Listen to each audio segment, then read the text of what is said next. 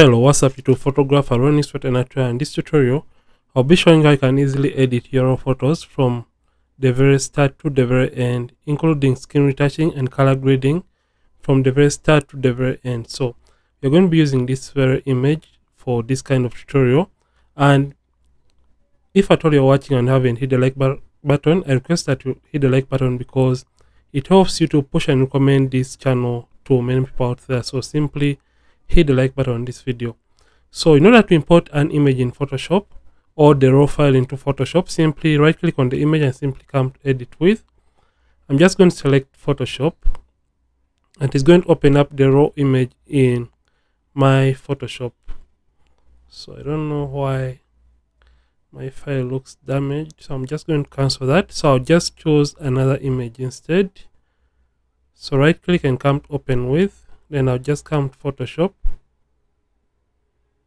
So this is the image that we're going to be color grading in this very tutorial, and right now I'm using Camera Raw 16.5. So the very first thing I tend to do when it comes to editing raw images in Photoshop is first of all correcting the lighting and contrast issues. So I'll just come to the highlights and I'll just drop the highlights down. I'll do the same for the whites, just like that, and I'll open up my shadows. I think that is okay. I add contrast. So after adding contrast, the next thing is going to be taking the blacks down slightly. So I'll just take the blacks down. I think that is okay. Now just brighten up the image slightly. I think that is okay. So that's the before after so far. And the next thing after doing that, I'll simply come all the way down to my color option right here. I'll slightly warm up this image to around 6200 kelvins.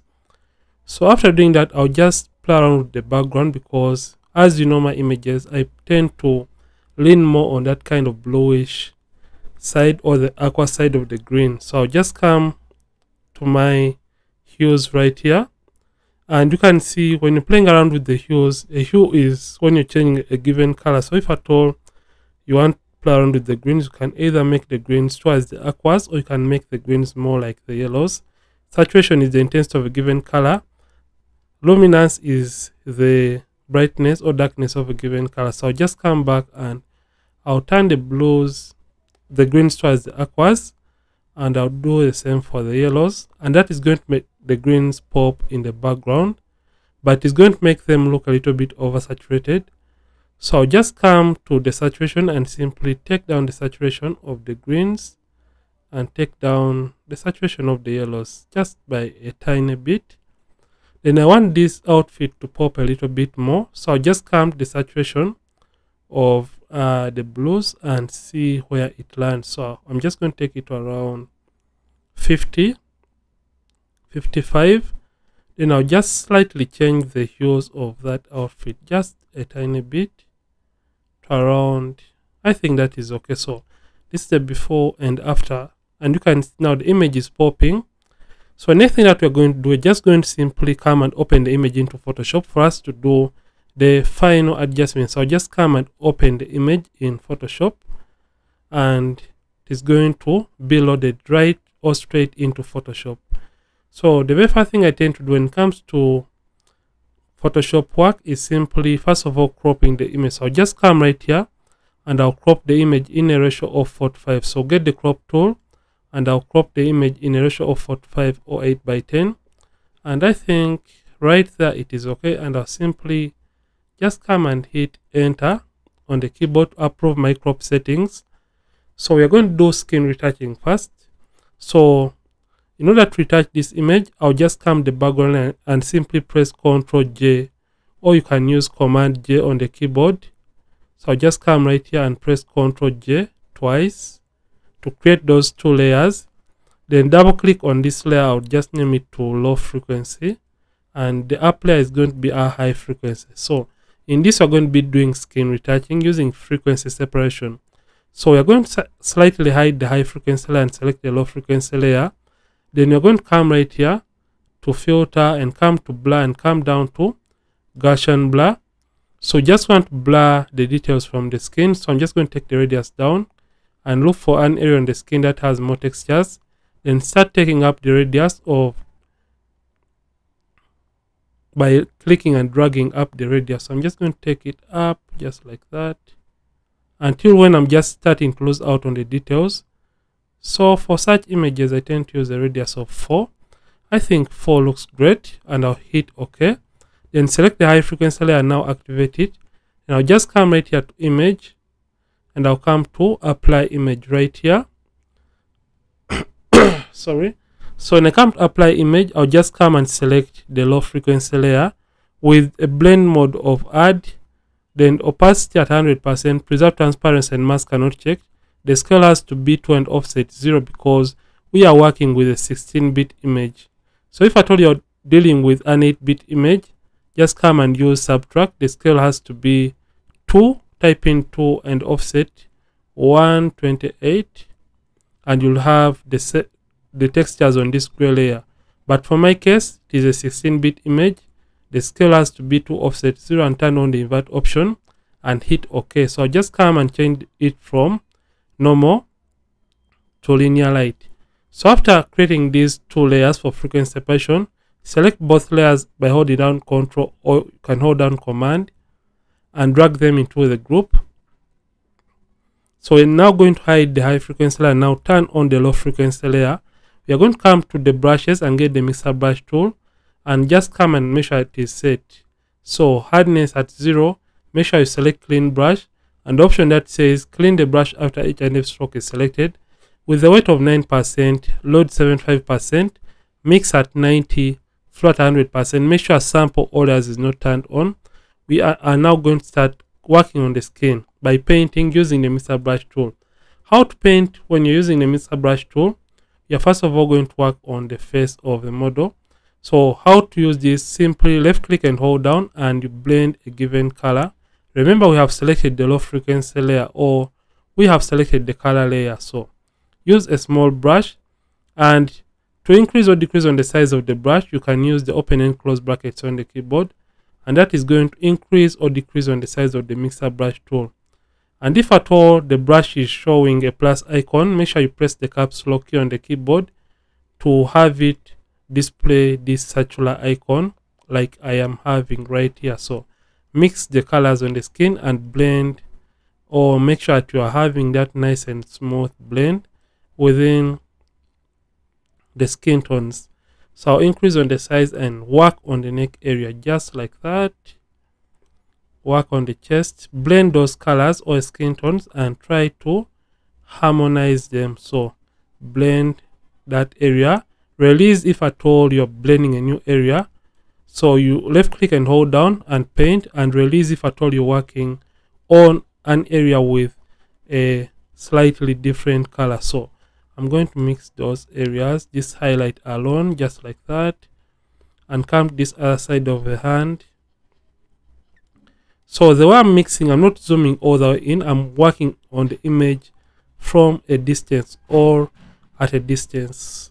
So take your time as you're trying to blend the transitions between the skin tones, because you don't want to mess up your images or your photos. So I think this is okay. I'll blend under the armpit, and by just doing that you can see what we have right now. So just come to the other areas like the legs or the thighs and blend those areas.